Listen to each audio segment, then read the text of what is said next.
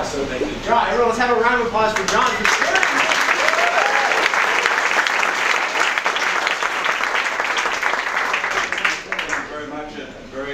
Very warm welcome, and myself, on behalf of the committee, want to express our appreciation for your being here tonight, and we're glad to answer whatever questions you might have. This is a premier group of Java experts. There are more.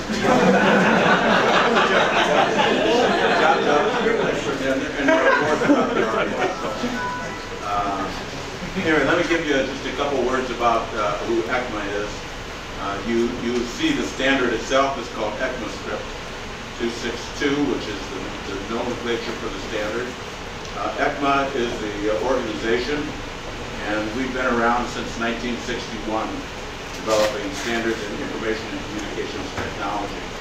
We're a recognized standards development organization and recognized by governments throughout the world, as well as the ISO, which is the International Standardization Organization.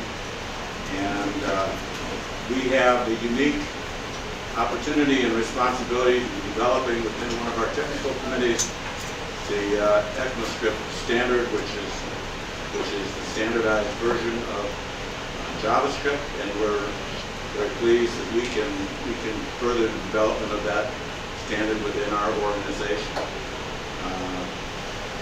I don't think I need to say anything more about ECMA.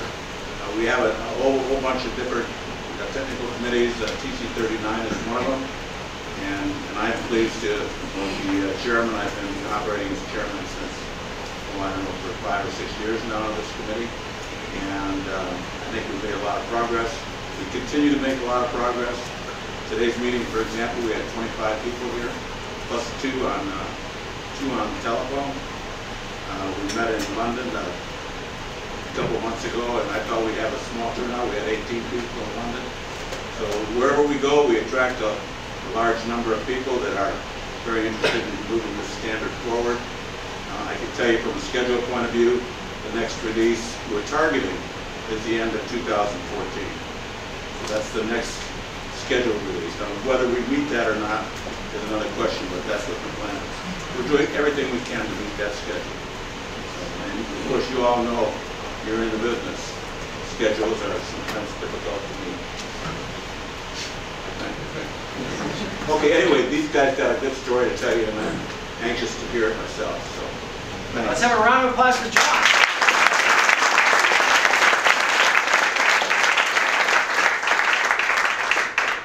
Thank you, John, very much for chairing what I'm sure is a very challenging committee to oversee.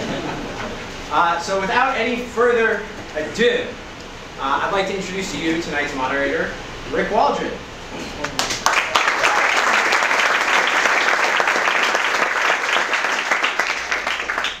So, as many of you know, I actually work here at Bocoup. Boaz and everybody else who's here, everybody from Bocoup, raise your hands. A number of you. Some, well, there's more of us usually, but a lot of you guys are all here. Anyway, in addition to that, I'm also a committer to jQuery, and in that capacity, a little bit over a year ago, I was myself, along with Rick Cats. I'm sure you're all familiar with Rick Cats as well. We were recommended by our foundation to become representatives for jQuery to serve on TC39, as we had just gained membership as a nonprofit. To also, bring the experiences of being jQuery developers and generally web developers, and as Yehuda and I like to term, the practitioner point of view. And it's been great. And I'm really pleased that we were able to actually have the TC39 meeting this month right here at Bocoup, although I will never do it again. We've grown way too big, so when I agreed to this, there was only like 15 people in the room. And I was like, yeah, no big deal. But now there's like 25 people in the room today, and I mean, you guys feel crunched in, but, and it was fairly spacious, but, it's growing. And it's great because it's actually, since we joined, the YUI team has gone from just being, Doug actually was represented from Yahoo. He's moved on, and since his shoes were filled by several members of the YUI team. Also, Facebook engineers have joined a number of implementers as well. So like from Google or Mozilla. It's really exciting. A lot of people are really pushing forward, meeting that 2014 deadline. So anyway, enough about that. I want to introduce to you tonight the panelists who are going to first say a little bit about themselves. I'm actually going to run down the line real quick, and then once I get to the end, we're going to loop back and you will say a little bit about your vision for ES6. And then after that, we've got questions queued up on Google Moderator, so I will be selecting the ones that I think are great, and the ones that you've all voted on and also think are great. Hopefully we see eye to eye. Please try to hold questions, like hand-raised questions, until afterwards.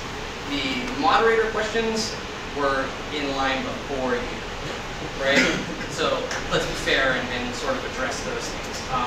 So, ready? Let's go. The man who needs very little introduction, I'm sure, is Douglas Crockford. Alan Wirfs-Brock.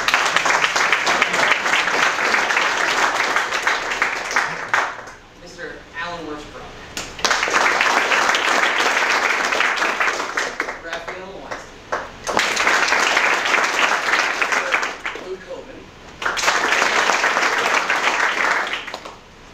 Certainly not least.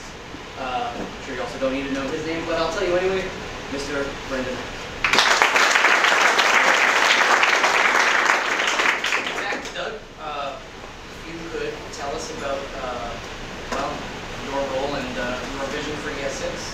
So I discovered that JavaScript has good parts. That was the first important discovery of the 21st century.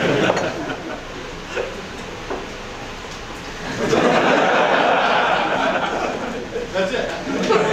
About your vision for the future? I see bad parts on the horizon.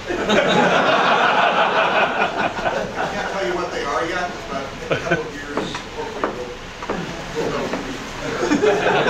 Nobody intentionally puts bad parts into a language, with only a few notable exceptions.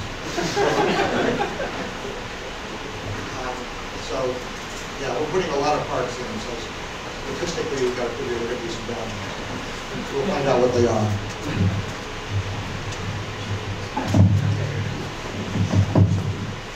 Hi. So just to start, I'll introduce myself as I'm the technical editor of the ECMA standard, which means I actually have to create the document, and it isn't just a writing job. I'm actually writing a JavaScript implementation in pseudocode and desk debugging it. So it's an interesting task. So I guess the reason I got involved with JavaScript, and the thing I really noticed a few years ago, it became obvious to me that JavaScript is a language for the next 30 or 40 years. It's going to be as significant over this coming time period as C and its derivatives were over the last 30 to 35 years.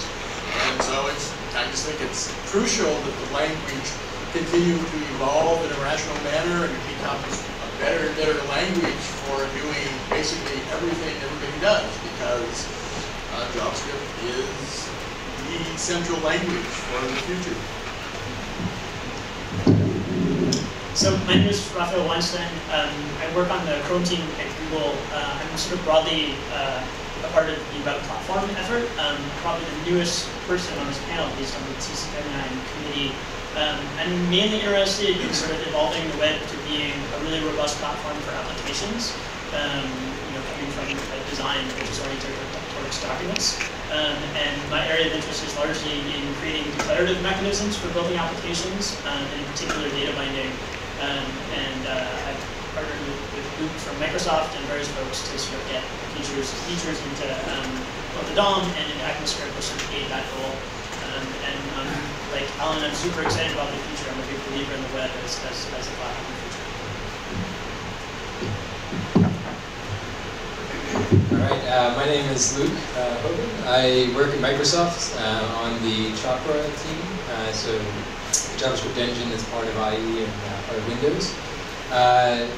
I got involved with the ECMA committee about 3 years ago, I guess, and I've been working on ES6 during that period. Like Raphael said, I think there's a few things generally that I sort of am passionate about in the JavaScript space. One, I'm a big believer in sort of scaling up JavaScript application development and doing things both in ECMAScript that can help us to make it easier to build large robust pieces of software in JavaScript. But I've also been involved with a project called TypeScript at Microsoft, where we've been adding static typing on top of ECMAScript. The other sort of general theme that I'm sort of passionate about is compatibility and making sure that as we evolve the language, we do so in a relatively clean way as possible. And that's been something that I think is always a challenge as you go and try to evolve a language which has as many use cases, as much different variety of things being done on top of it as JavaScript does. We have to be really, really careful on how we really do evolve that over time, and that's something that we obviously spend a lot of time on.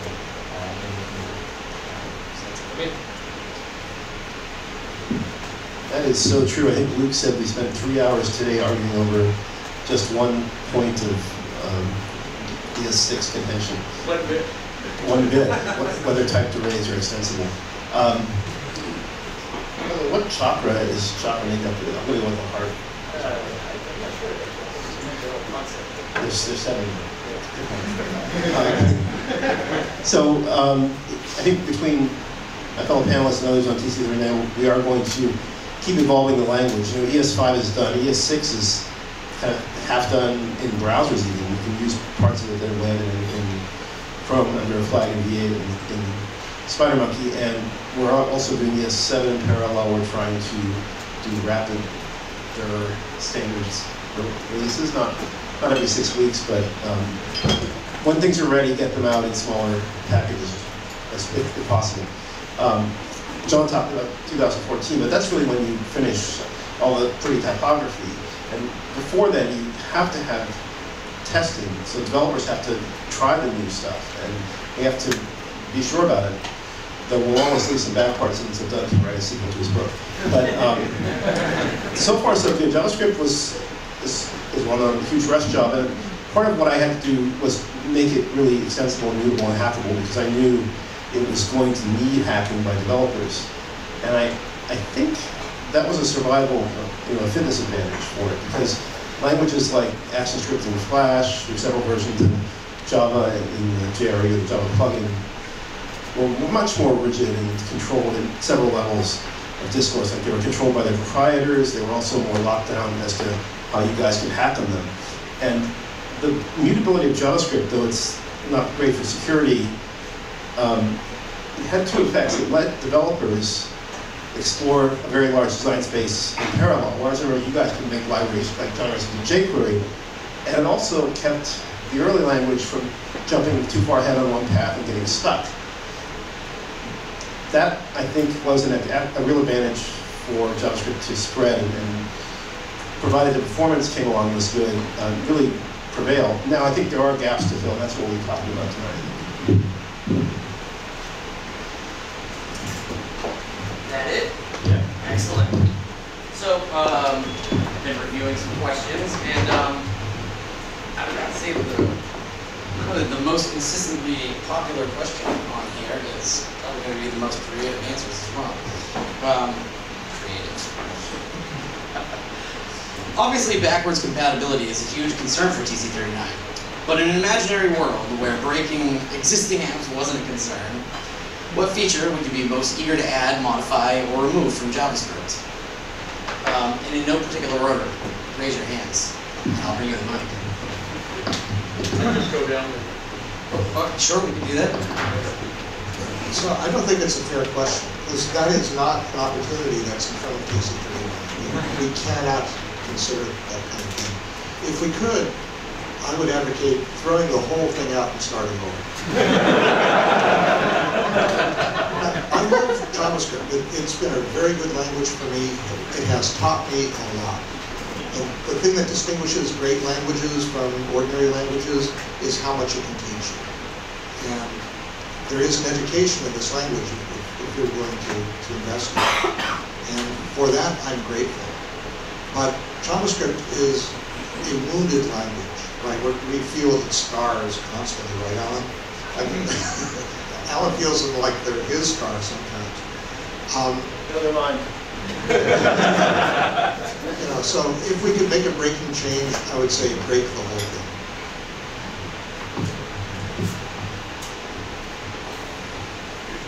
So I have two answers. I guess the first one is, which is a lie, but it's nothing, because if JavaScript wasn't what it was right now, which is very much what it was 10 plus years ago, it just wouldn't, I don't think it would be in the position it's in, so it would only go backwards. And the second answer, which is also flippant, is the DOM.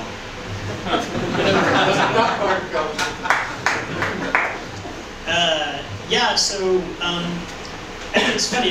When I walked over here this morning, Alex Russell and I were talking about how frustrating CSS can be, and you know, I have annoyances with both the DOM and with JavaScript, and you know, I think one thing I notice a lot working at Google, I'm sure Microsoft, lots of very smart engineers have a tendency to want to look at something and identify the faults and think, well, if we just start over, we'll end up in a better place. And I don't actually happen to agree with that. I think that when something is successful, it necessarily grows warts. And you can almost tell how successful something has been by kind of strange elbows and arms and eyes that has grown up, different sides, because it attracts different constituencies, different people have different agendas, and I think almost by necessity you end up in strange places with things that, decisions that made sense, 10 years ago no longer make sense. And yeah, I think it's actually pretty good.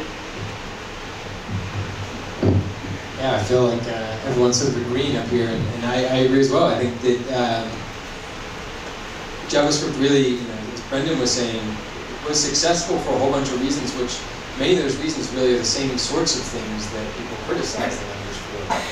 But it was because it had those qualities, it was very hackable, it was very mutable. That meant that it could actually evolve, that libraries could be built, that people could polyfill certain APIs, and the evolution could happen in a much more sort of organic way. But every one of those sort of benefits has some other downsides, which in other scenarios feel like a negative. But I think it's impossible to sort of go back and say, well, we should change this thing because then we wouldn't have a language that was in the position that JavaScript has gotten to. And I think there's plenty of things that now you can evolve and make languages better without going back and breaking things. You can go and sort of make sure that paths that people are doing best practices development, or they're reading Doug's book and then following the guidance it has, you can make sure that those patterns are increasingly more with the direction the language points you more towards those kind of paths, and evolve in ways which really do help people to find the common patterns that they're going to do. And I think you can do that without breaking it, without changing the sort of fundamental characteristics of what they want to get in the right place. Function field is too long.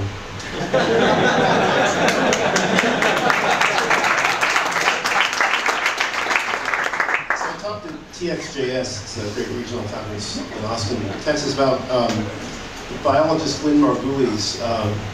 She was kind of ahead of her time pointing out what looked like endosymbiosis, the mitochondria, how our cells look like early bacteria that got lodged inside and became symbiotic. And so you can look at them and say, oh, how stupid, 37 genes, 16,000 base pairs, not enough. There's the with statement. Oh, we should get rid of that.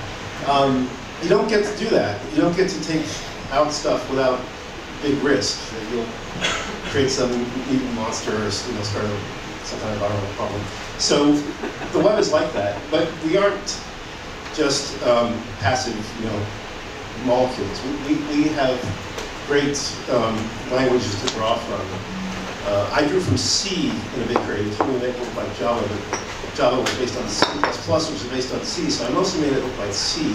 And function actually came from awk. Kind of embarrassing. The for in loop came from awk. But you can't go back, and you can go forward. You can get painted into a corner. The dinosaurs get up a box canyon and get extinguished. It's sad. But JavaScript is nowhere near going extinct, in my opinion. I don't know how many years it has. Alan said 30 or 40. It's been 18, less than halfway on the outside. So I think we can evolve it compatibly. Sometimes you can build on more solid foundations. Other times we have to make a new and cleaner path based on solid results from other languages or nearby languages, and sort of leave the old stuff to fade away. Maybe it'll be around in 20 years, but will hardly be used. You know, actually, I'll come down that way, and we'll start. Be the runner. So, interesting one, a little bit more technical. How has mobile browsing affected the strategy and direction of ECMAScript? You know, there's big problems with the web standards, including the way the whole system works across the layers, and doing a DNS request and then loading some HTML and starting to fire off, you know, image loads to the CDN, and pretty soon these things are like staggered badly and powering up and down the radio and burning your battery. That's all fixable, but it needs work at the network layer more than anywhere else, and some coordination across the whole system, which I think we can do. And I think people at Mozilla and Google are looking at this. It won't require replacing everything. I think it can be done incrementally. JavaScript is actually doing okay in our experience. We're doing Firefox OS at Mozilla. We don't have a native development kit. We use JavaScript, and we need to do native ports. We use Emscript and Asm.js, and we're down to 1 and a fraction slower than native code. We're running, you know, Epic Games, Unreal Engine. So I'm not too worried about JavaScript for mobile, though there is concern about things like module loading and script tags. We don't want to make more synchronous blocking, janking hazards. So things like synchronous module loading cannot be initiated from a script tag. We made sure of that thanks to all the work on Apple.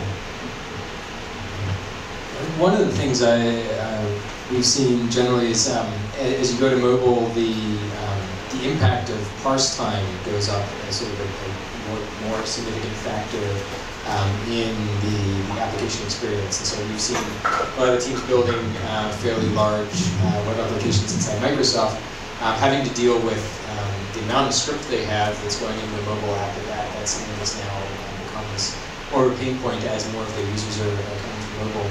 And I think that, you know, the engines have done a lot of work to try and reduce parse time, make sure that they're not parsing anything which isn't going to get executed, trying to defer as much of that work as possible. From the language perspective, that's interesting because the language can do things which make it incrementally harder to do those kinds of optimizations.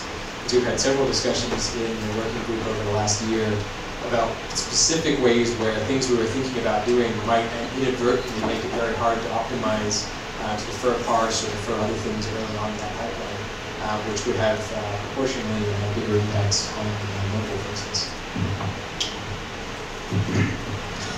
That was a very complete answer. I don't have very much more to add to that.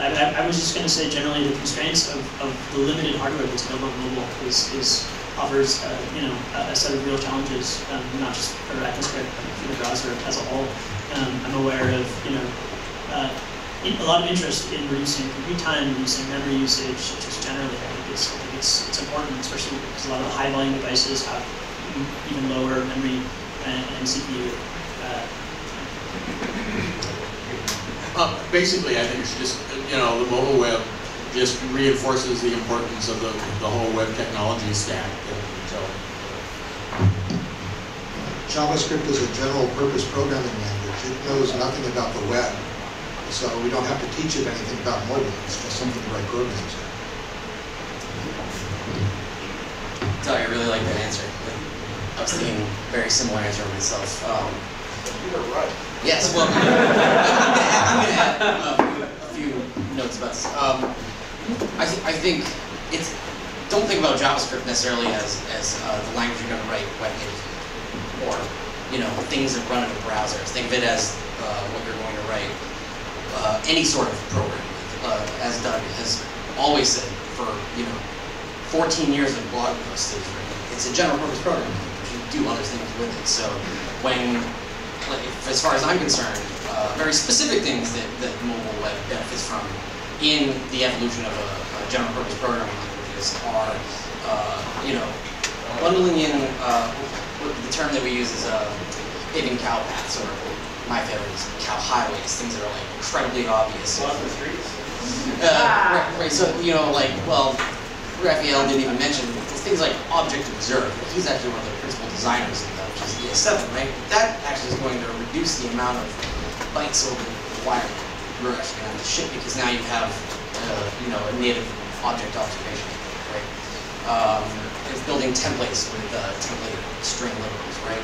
These are things that are now like rolled into the language. You don't have to think about sending another script tag. However, you're going to bundle it. It's probably a faux pas that you said script tag.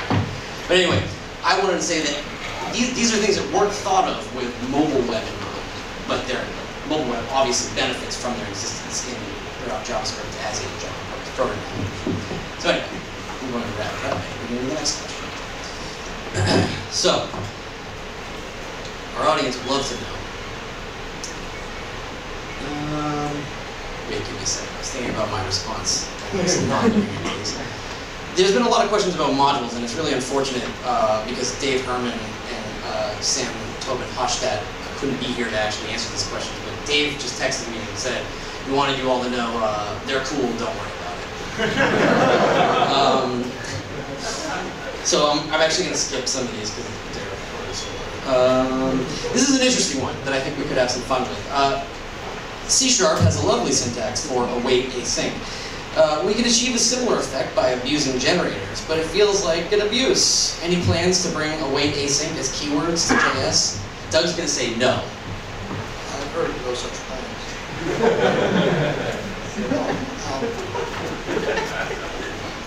So dealing with asynchronicity is something that has to be learned, and I see that a lot of people don't want to have to learn that. They'd rather play with the synchronous patterns. They're synchronous functions and asynchronous functions. And everybody knows the synchronous functions because that's what you've always been using. You make a call to a function, you stop. Time stops for you until that function returns. And the way the browser works and the way Node works is that you don't rely entirely on those kinds of functions. You rely also on asynchronous functions, which are functions which return immediately and will eventually somehow communicate the result. And that's a different model, but it's a brilliant model. And once you learn that model, then things get really easy. And I see a lot of resistance from people who don't want to have to do that learning, who would rather have some transformer that will take a program that appears to be synchronous and transform it into something that's asynchronous. But that adds, for me, a level of interaction which causes it to be more difficult to understand what the program's actually doing and to heal it when it goes wrong. So my advice is embrace asynchronicity because it's worth embracing.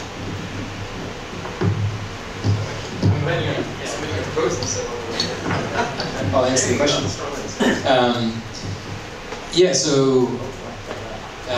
So I actually totally agree with Doug's point. I think one of the things that is true, people often want to say, how can we make asynchronous programming as easy as synchronous programming? And I think you can't, because algorithmically it is actually, there's more cases you have to deal with. You have to deal with what's going to happen, what are all the other things in the program that could impact the state of the system during the period between when I start the operation and when I continue on that operation. And so that means that it is more complicated. You are going to have to deal with something more. Now, the thing you want to deal with in the language, though, you can't fix that part, but you can remove any additional sort of complications that the syntax of the language and the sort of structure of the language puts on top of it. And I think what C# has done with async await is one of the best approaches I've seen, and I think we've seen people using that model in C# 5 have found it really, really nice as a way of removing the extra layer of language level cruft that gets in the way, and leaving only the sort of algorithmic piece that Doug talked about. Like only the sort of core piece of what makes async different is what you have to deal with. So the question mentioned that you can sort of do async programming using generators, and I think that is true, and that is a really good thing, and I think it's great that it's in V8 now. You can try it out in Node, and you can I've seen people doing some interesting experiments with how to apply generators to async programming in Node. Really what you want as a delta on top of that to make the experience, the delta between what you can do today with generators in ECMAScript and what you can do with C# 5 is really just a small amount of syntactic sugar. And it is, I'm actually planning on writing a proposal to exactly address that, that delta to talk about as something we could do in ES7.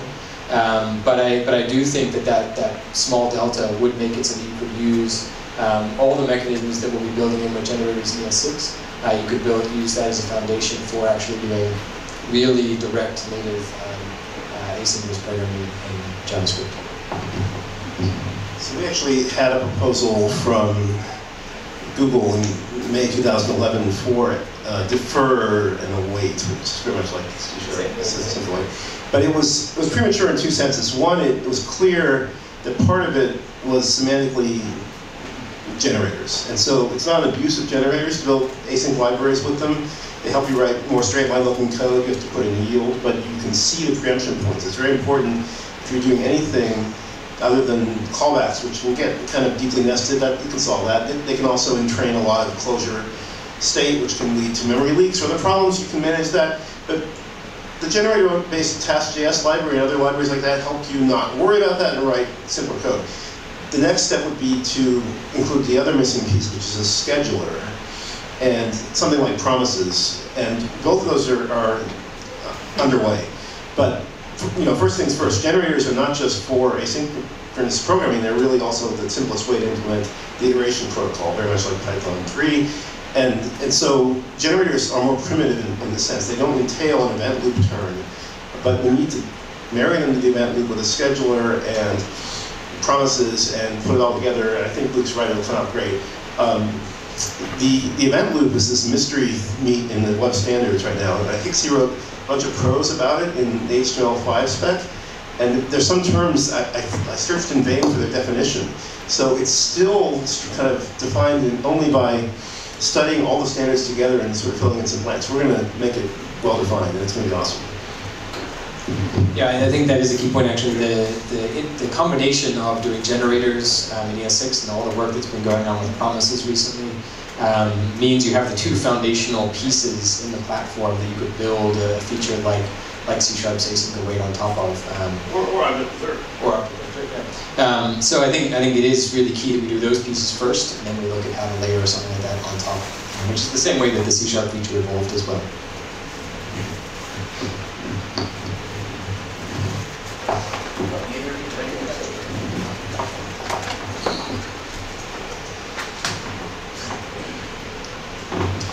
Just to be fun. It's actually kind of a newer one, is that nobody's really voted on it, but I'm bumping you to the front of the line. There have been a few languages built on top of JavaScript, such as Dart and TypeScript. Which of these are most interesting to you and why? I'm gonna start the microphone right down there. So I actually think TypeScript is really well done. It was also well launched, but it actually has the right sort of embrace and extend. There's a third E word that Microsoft used to do, but I can't remember what it is right now.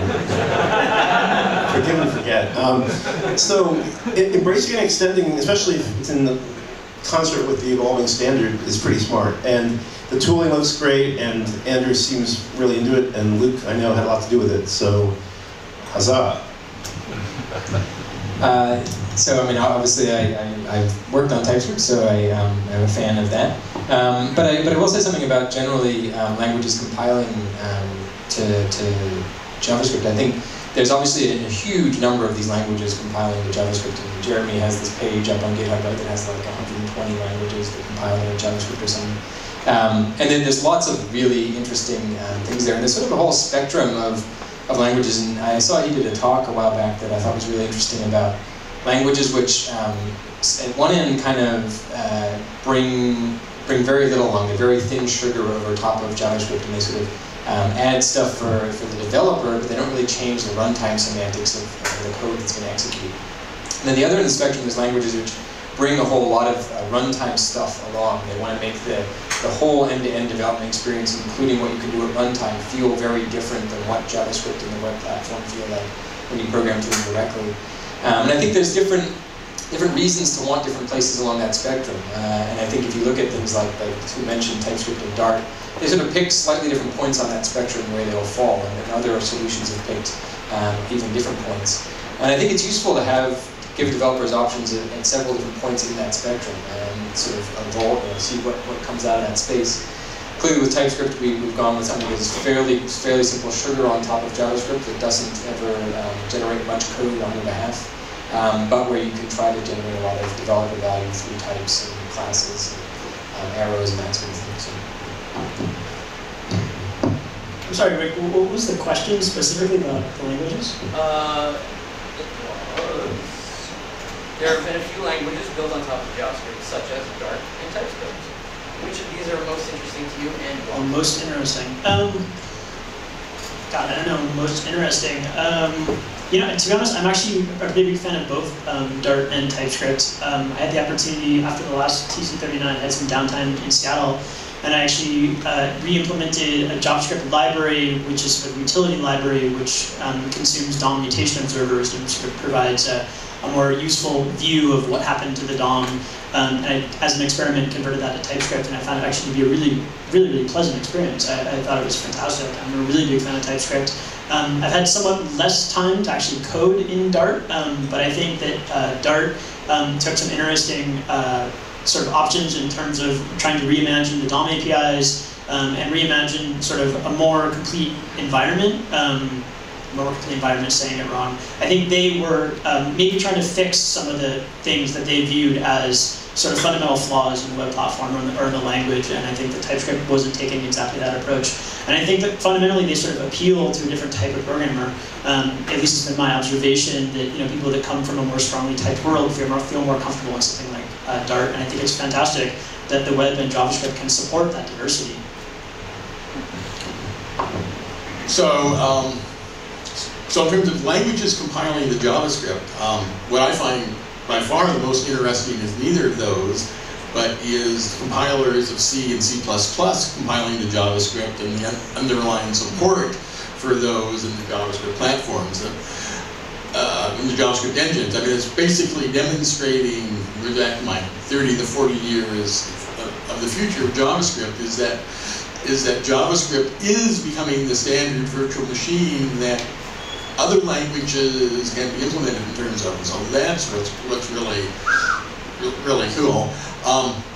The first question was related to, if you could do anything, what would you throw away? And to me, Dart is an example of, some smart language designers saying, well, what I do is throw the language away and start over again. But when you throw it away, you throw away the whole ecosystem, the whole reason it's there and why it's important. And I think that's what Dart is fighting against now, trying to get acceptance or use. Dart also threw away some of the good parts, unfortunately. I worked against them. So the conventional wisdom in programming language design used to be that if it didn't have syntax that looked exactly like C, it was never going to catch on. And that changed with CoffeeScript. CoffeeScript provides the same semantics as JavaScript. The only thing it has to offer is it doesn't look anything like JavaScript. And that's good, it turns out. And so it is now having an impact on JavaScript. We're now trying to figure out how to put some of that coffee back in. So I don't know what changed, if it's just the winds of fashion changing, or maybe that we have new populations going into programming now, but the fact that we can have stuff that doesn't look like C is really encouraging.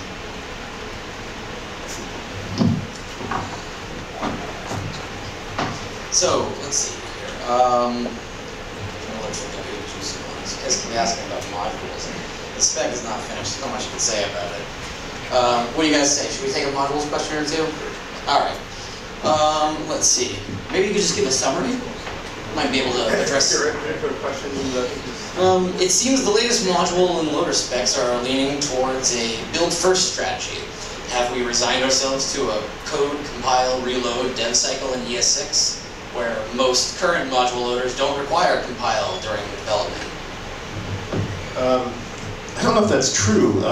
If you're working with Node, you have a great advantage that require is synchronous, that in spite of the node doctrine, you should always use callbacks, and Brian Dahl said the Unix read system call should have taken a callback.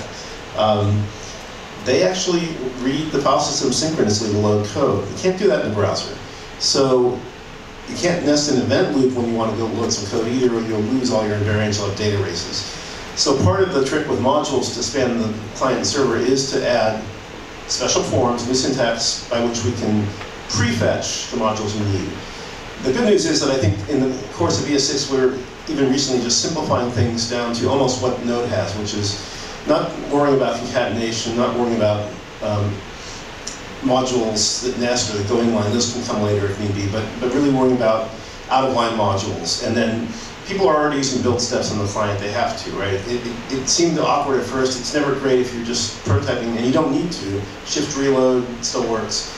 But once you get big, once you start putting it all together, and especially if you're using other things that need optimization, or you're using CSS front-end languages, then the tooling just comes. It's part of the code culture. And we have opposable thumbs, we're tool users. It's okay.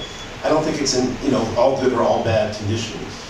But the basic out-of-the-box ES6 modules, I think, will be a pleasant surprise to people who come from the Node and NPM require JS world. Yeah, I'll say actually one of the things that I've been most happy with, in a sense, with the modules work has been how it's been able to build upon how highways were they that the Node and Comet and AMD have paved, and I think that means that we have a lot of understanding of kind of what the usage patterns look like there, and things like this question of whether you need a build tool.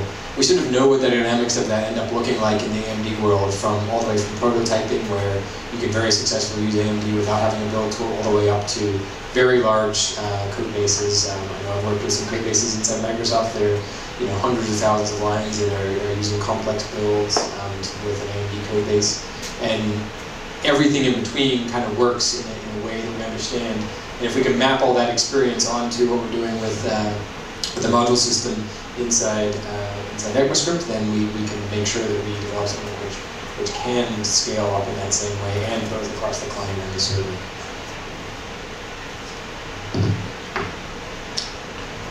I guess the only thing I'll add quickly is in terms of dynamically modifying or updating a system or changing things, a really key thing isn't the set of modules that have been linked in, but it's what data that's been created, behind those modules that have been loaded, and whether you're trying to retain that data over a change or not.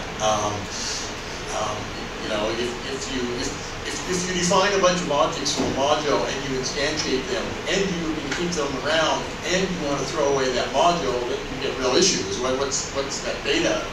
How does that data need to mutate? But if you aren't doing that, just dynamically swapping out or replacing a module, there are lots of solutions for doing that over time. I have two thoughts. One is about that. So Erlang did live upgrade. That was quite a feat. And JavaScript has this big mutable shared store. That's hard to do. But workers let you do it. I showed at JSConf.eu a version of our 3D first-person shooter, Banana Bread, and on a screen in the game was mapped the free Doom game, Boom. And so you could actually play the inner game or the outer game, and the inner game was running in a web worker. So you could actually unload it, restart it. Workers are shared nothing. It's a good thing. There's pieces of this coming into the web platform. We just need to fill in all the gaps and make it coherent. The other thing, I had a question for the audience. Who has used Browserify here? Has it ever bombed on you? Yes. See, what we're trying to do by adding this new syntax, not much of it, really just export and import statements now, I think, is make it so you don't need Browserify. Make it so the browser can see where it needs to prefetch stuff. And the module loader, the system loader, will do the work for you behind the scenes. And I think that's important. Otherwise, Browserify is like, oh, static analysis, that's easy, I can do that. Not quite.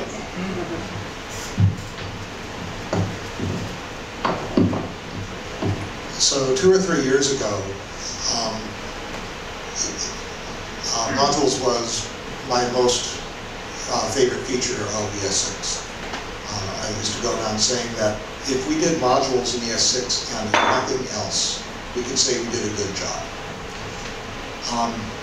It's no longer at the top of my list, mainly because it's late. I mean, we need to finish, he needs to finish the spec at the end of this year if we're going to make 2014. And we still don't know all about what's in modules. That's why we're being so vague tonight as to what's in it. So I'm concerned that it's late. There is so much other good stuff that's in ES6. I would like to not have that stuff held up. So, Aaron, that answers your question about what are the contentious issues within TC39 that might surprise people. There was supposed to be a laugh after that.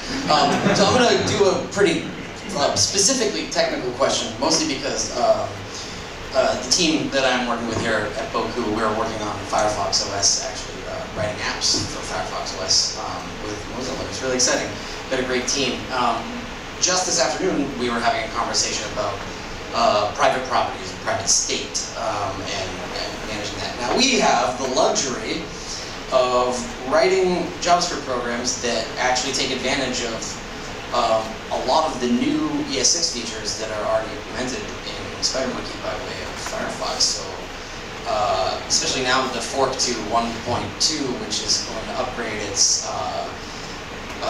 the Gecko and SpiderMonkey, that it's bringing the Firefox, what version are we talking about? 26 now? We're going from like 18 to 26? Somebody over there on my team help me out. Anyway, we're upgrading. I think we're actually going to get to use arrow functions soon, which is really exciting. But anyway, one particular pattern that we've come to know and love is weak maps. Somebody asked on here, let me find the specific question. Yeah. Why does weak map exist as opposed to being an option to map or something inferred by the GC? Now, I really, really wish that Mark Miller was here. He was going to be here. He had last minute, something came up, wasn't able to make it. However, I think that Alan is an incredible voice for weak maps, and I'd like you to take this question. So, fundamental, does everybody here know what a weak map is? Probably not. So you know what a map is. A map is essentially a key collection where you look up a value with a key and you get back some other value. A weak map, and a problem you have with maps that you can have is, let's say you're using a map as a registry to keep track of all the objects that have some particular characteristic and some value associated with them. So you put to the map an object that has the key, and the value is some other object that's a collection of data you want to associate with that.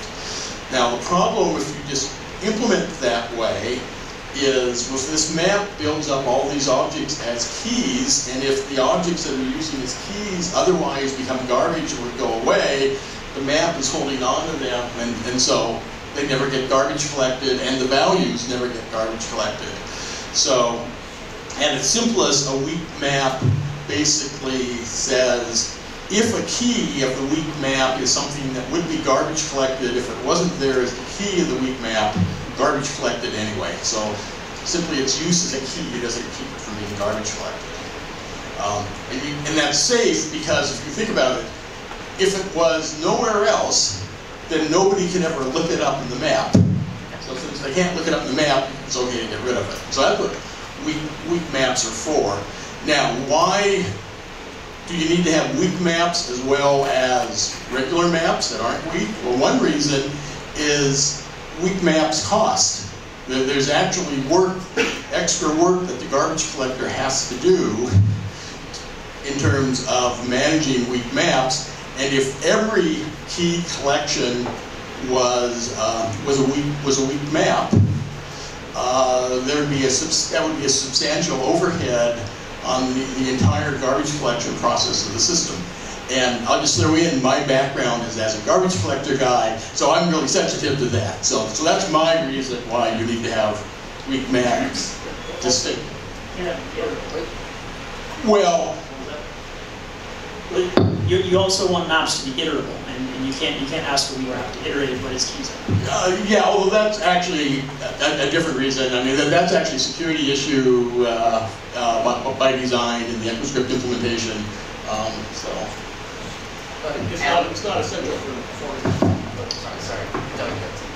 Oh, sorry, I'll pass it back. We have concern about garbage collectors run on different schedules and different engines, and if you could enumerate a map, you might see that and come to depend on the order or the timing, the non-determinism of the GC schedule in one engine, and then your code would break in a different engine. So that's the security hazard that Alan mentioned. The question also asked, why not a Boolean argument to map? I had to cite this recently, I need to discuss, I'll mention it again. Aria has a great write-up called Boolean Trap. Just Google Boolean Trap and you will learn API design smells to avoid. These really are different from maps. Could we infer it? So in Mozilla we have a language called Rust, which is interesting ahead-of-time language, like C++ with safety and concurrency based on Erlang, or some of our Pikes languages that led to Go.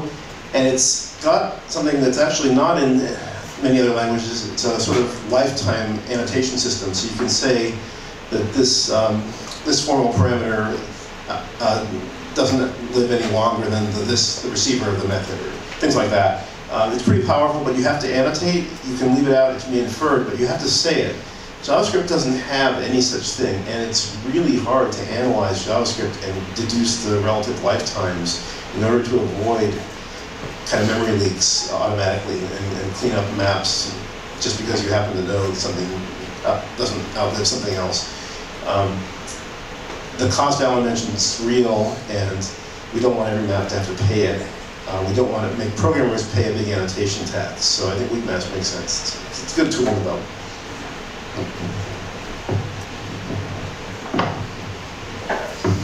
So the problem with weak maps is that they have such a terrible name.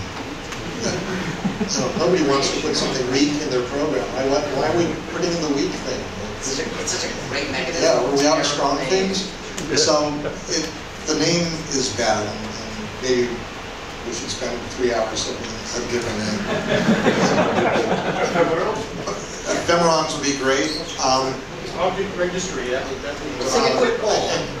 Weak map, trash. Yeah. Ephemeron. Interesting. Anyway, so I think it's one of the best parts going into ES6. I'm really looking forward to weak maps or whatever they end up getting called. Just don't use them, because they'll make your application so you can use them for everything. Spare. Use them wisely. If you actually want to see some real world, actually in practice applications of weak maps, see anybody from Bocoup that works on Firefox OS, and we'd be glad to show you some example code that is running, soon to be running on production devices shipped to hopefully millions and millions of people running on low power touchscreen smartphones throughout the world. I'm going to go off the script for a second. There's a particular question that was asked of me, and that I'm interested in knowing about as well, because it's an important thing that we here at Bocoup, culturally, it's important to us. What are your thoughts, generally speaking, on diversity on this particular committee, and maybe talk about what are things that we might do, or we have seen being done within the computer science community, software development community, with regard to improving diversity in all general diversity terms, so to speak, with no specific topic. Doug? We don't have any, and we could use some. Yes. I don't know what it is about. I don't know what it is about TC39, but women just do not want to hang out with us. I can't explain it because we all seem like pretty nice guys, but it's just a bunch of, it's us, basically. This panel looks like TC39.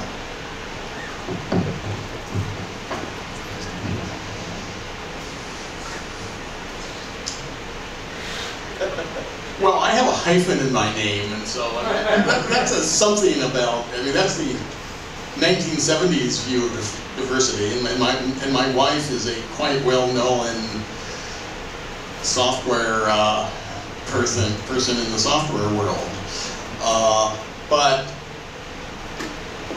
you know, we're quite senior and experienced people for the most part on this committee, and to have diversity among a senior group like this, you need to start with diversity of junior people coming into the field and stuff. And as far as I can see, it's, at least recently, it's just not happening. When I started my career, actually there was a lot more diversity coming into the system and stuff, but very, very few of the non-white males, you know, have lasted to where I am. I mean, my wife did in her part of the field, but not many others. But the bigger problem, I think, is there was a period from the mid-'80s through the 90s where there was just very little input into the system of a more diverse population. And we're seeing a lot of that effect now. So.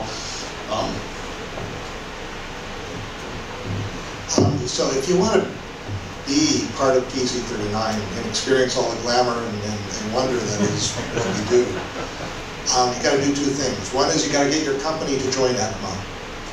If you're a big company, that's 70,000 Swiss francs a year. You go for a cut rate. If you're in a university, you can join for free.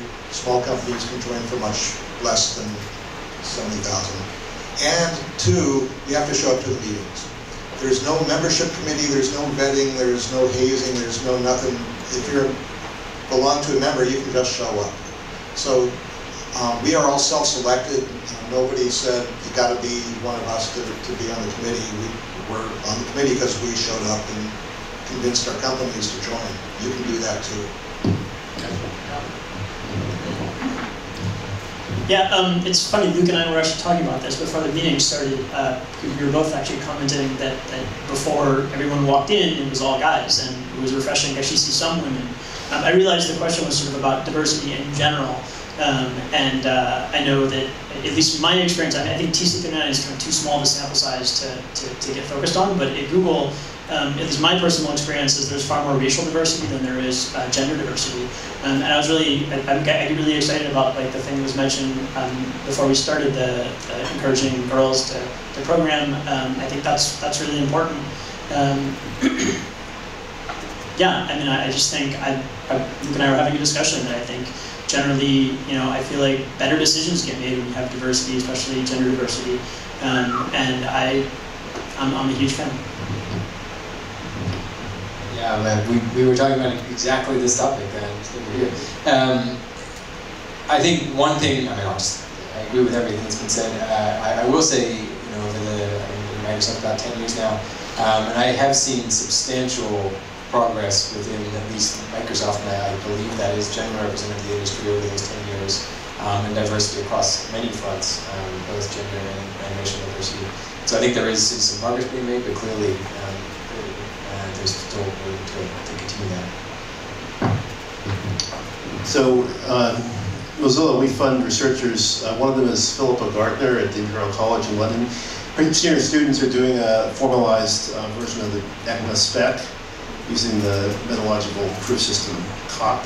It's really impressive. It's not done yet by a long shot. And she's impressive. I don't know if there's something about us. I think partly it's the pipeline that Alan mentioned. I did a talk at TXJS where I showed a smoke-filled room, and this we aren't smoking. But I just came from JSConf EU in Berlin, and I'm friends with all the curators in JSConf circuit, and they have fairly self-blinded techniques for selecting large numbers of women speakers, and they get a good mix. And it's important to do that. I have daughters. I do worry that this whole STEM thing has become kind of I don't know what it is. It's part of the U.S. education racket. So kids are being pushed really hard to figure out whether they're going to be like hackers or engineers. And it's great if they want to, and if they don't, that's fine too. part of what was at JSConf.eu were designers and people talking about poetry, people talking about, you know, the other side of the brain, and that's extremely valuable. When you get into the nuts and bolts of writing down a language spec, you don't use that directly. But if you are only, you know, one side of your brain and you're only living there and sort of not paying attention to the whole world, the whole history and culture of not just computer science, but I would say language and history, you're missing out. Yeah, I have to add to that because I have a daughter who's 29, so she went to a school which was very STEM oriented, and she had a very, very strong background there. She was a national finalist in the Siemens Westinghouse Science Surge. She went to MIT and got an MIT engineering degree, and almost immediately decided, I'm going to go to journalism school. Which is kind of a weird choice, journalism, but it was largely because of the things you mentioned, because of the other side of the brain aspects and stuff. I mean, she remains very interested in science and technology and has become a data journalist, but it's the combination of the science and technology with other aspects of thinking and life that's really appealing to her. So, you know, I think a lot of women are more balanced in that way. One more thing. So in addition to being a part of this community, I also have been involved in other standards groups for web technologies, and it's my general observation, at least from coming from Google, that especially women are even less represented as representatives to those standards committees than, say, they are in the organization that they come from, and I don't know why that is. I think it's unfortunate, and I think it's important that we encourage women to take those leadership roles and to be conscious of welcoming them into those settings. And at this point, I have to tell a joke that I used to use at Microsoft, which was, I'd say, so a good interview question is to ask somebody if they want to do standards work, and the punchline was, if they say yes, it's a no hire. right, because really a lot of what we do is some of the most esoteric you know, work you can imagine, and you have to do it from the perspective of, you know, it has a really significant long-term impact, but you gotta also sweat those details, and, you know, you just need to find the right personality. It's regardless of gender or any other dimension, the vast majority of the people in the world would not be good standards people. So. Fair enough.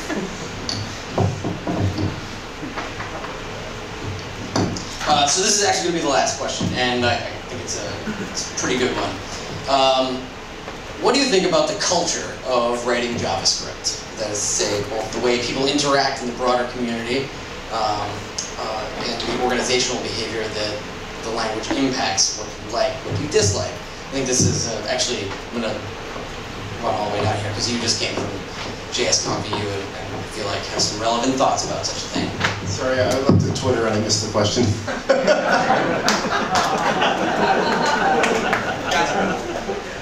The question was, what do you think about the culture of writing JavaScript, both the way people interact in the broader community and the organizational behavior that the language impacts? What do you like, what do you dislike? So I think it's good that JavaScript doesn't prescribe there's only one way to do it. I think that is part of the, like I mentioned, the rushed immutability and the relatively overloaded but few primitives.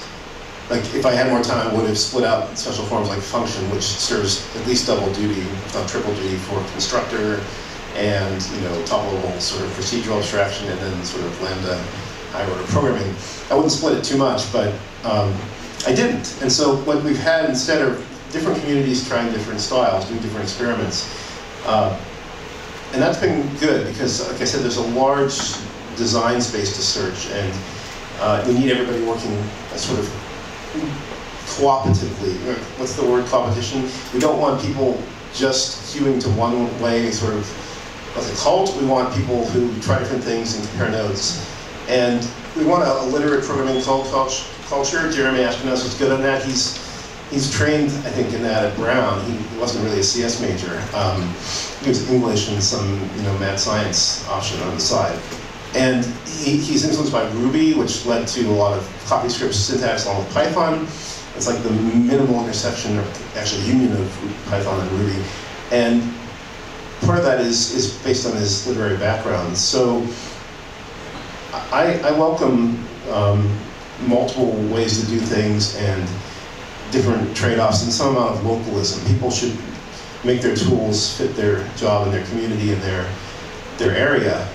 That's how the best tools are developed. Like, there's a professor at MIT, Eric von Hippel, who talks about lead user innovation networks, how people, like plumbers, invented the tools that then kind of became standardized at a higher level and mass-produced, or whole sports were invented, like windsurfing was sort of user innovation created, or modern running shoes. That's JavaScript. It's like a bunch of little Nikes, a bunch of Phil Bowermans, right? Yeah, I think basically just agree with that. The JavaScript user base is probably one of the most diverse in a sense in terms of the kinds of things people are trying to do with JavaScript to cover an enormous spectrum of people writing tiny amounts of script inside web pages, all the way up to building very large applications that rival the largest applications being built with any major programming language out there. And so everything in between is this enormous spectrum of developers targeting that platform, trying to do things with that platform, and trying to build communities that support the kind of work that they're doing. You see people, because of that, looking at JavaScript through a lot of different lenses and developing different communities, and I think that's really, really healthy that we have that. When you sort of look at it from the outside and look from the perspective of the internet, you can sort of see these funnels that make it seem like it's much more focused than it is, but I think really, at the end of the day, there are millions and millions of developers looking at this platform and working on it within local communities, and I think that's fantastic. So since I'm sitting in for Yehuda today, I think I'll channel him a bit. So Yehuda wrote this. I am my own man. Yehuda wrote this great article called The Extensible Web Manifesto that hopefully everyone has had a chance to read. If you haven't, please do so. In many ways, it's sort of addressed to the web platform providers, but I think that it's important for JavaScript developers as well. And in my mind, the best thing about JavaScript at the moment is that it's this really, really high-functioning market. I think that the JavaScript community is able to lead the way. I feel like every time I participate in this committee, I'm remarkable. I can't talk. I feel very aware of the extent to which the committee is paying attention to patterns that are established in the developer community. That it just comes up again and again. Well, this exotic, mostly from Brendan, this exotic, the part of the community is doing this, and that's an example of this. And I think the community, in many ways, is leading the way. And I think that's the ideal situation. So, the thing that I guess most disturbs me, disappoints me about the JavaScript community, and I think this is actually more about the whole web development community, but maybe there's a big component of it that's showing up in the context of JavaScript, is how many people, is that people learn it in too small a piecemeal fashion, where I think most programming languages and most environments in the past, there's a tendency would learn the language, or at least a major part of the language as a whole, and they'd learn how the pieces work together and how to trade off them. And so many people doing web development have started with just learning one or two lines of JavaScript code, or copying one or two lines of JavaScript code without really understanding it, and kind of growing from that rather than developing an overall understanding. So I know it's not fair to generalize, but if you look at the community of people who are really good at JavaScript compared to the community of people who write in C# or in Java, in general, the people who are good at JavaScript are smarter and better looking. And I would also say better hygiene. So good on all of you. Thanks, Doug. So, as I said, that was actually going to be the last question. I've just been informed that I've gone way over time, which is okay, because I think we had a good time together. So that wraps it up. Feel free to hang out for a little bit. I'm going to hand over the mic to Boaz, who probably has a few words to say before we conclude the evening.